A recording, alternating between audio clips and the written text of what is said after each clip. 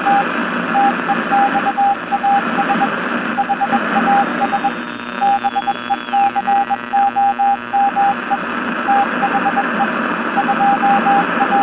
hear me. Nope.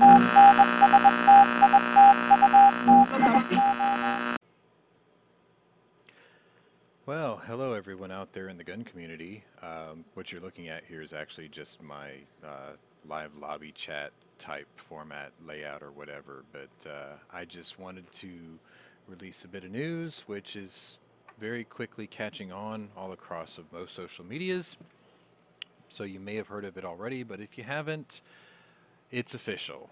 Texas is now the 21st constitutional carry state, which is a huge victory for just about anyone actually trying to enjoy their freedoms. So anyway, here's the story. It broke about 2 hours ago, and this followed after Governor Abbott's signing or declaration of wanting to build the border wall on a state level. And if you want to see what a real leader looks like, you should watch that press conference today, because Governor Abbott has a tendency of becoming very animated and vocal when it's a slam dunk. And today was a two-folded slam dunk. He really knocked it out of the park today. So anyway, yeah, this is the story that broke. It is now official. So just a couple of just a heads up. This doesn't actually take effect until September 1st, as you can see right here. So that doesn't mean tomorrow you put on your shoulder rig and go running outside without a license, because this is something that many people in the 2A community have fought for long and hard, year after year, state after state. So it's cool to celebrate, and it's cool to be very excited about this, to have the freedoms bestowed upon you since 1791 returned to you. But let's not screw it up.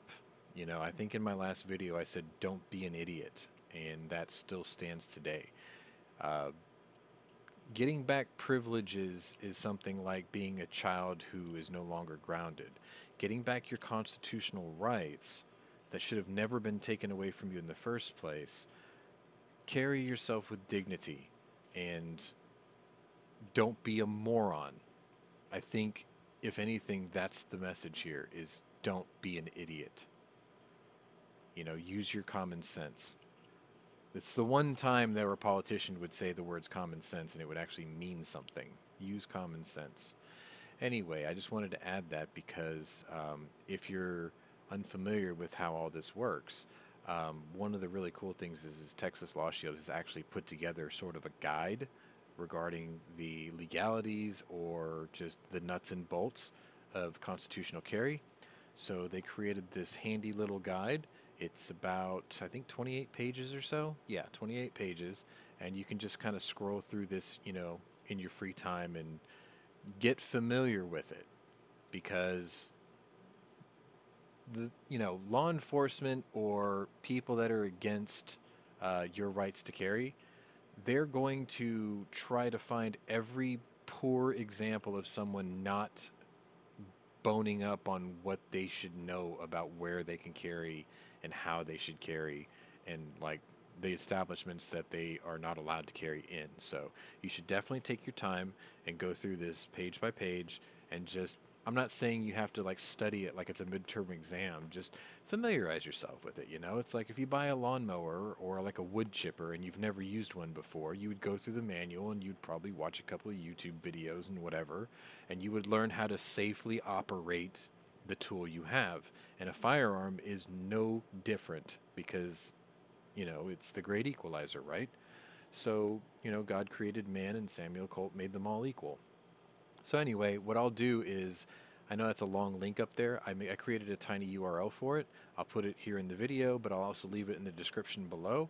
But I just wanted to do a quick little, quick and dirty, kind of a newsflash thing, just to show you that, yes, if you argue your case correctly and you are persistent and eloquent and educated and formal and just whatever, good things can happen to sensible governments. So, or with sensible governments, rather.